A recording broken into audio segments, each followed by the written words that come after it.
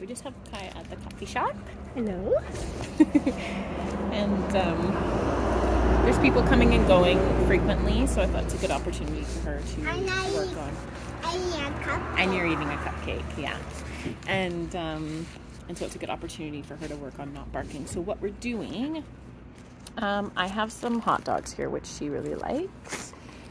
She only will eat meat from me, so like chicken, hot dogs. I put a bit of salmon, she liked that, but only actual like meat products. So there's some people there, and she looks, and I say, good girl, and then I give her a treat.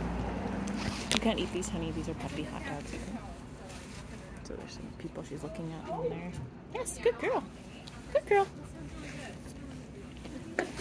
So that's all we're working on. We're going to repeat that over and over again until when she sees people, she's looking at me instead of them.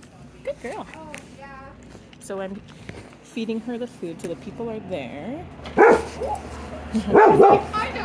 That beard Good girl. is amazing. She has like an amazing beard. Yeah, it's true. So she's facing the people, and I feed her the treat so that she turns her face away. Yes. Cold outside. You can feed them to her. Yeah. Lots of people coming and going here. Yes.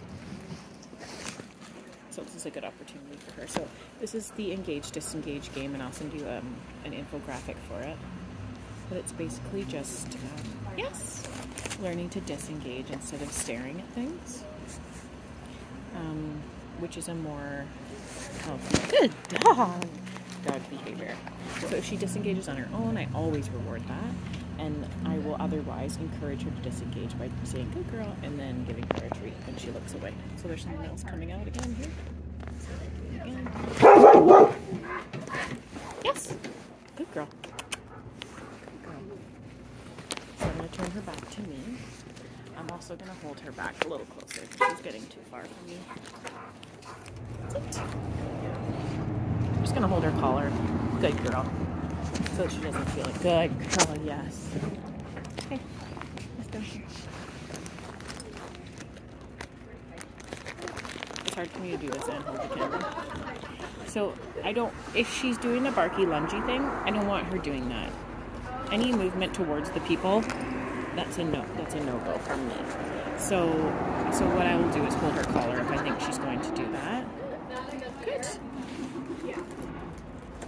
And I'm going to eventually encourage her just to lay down the whole time, but I don't know if she's capable of that today. She really just kept getting up, so we're going to work up to that.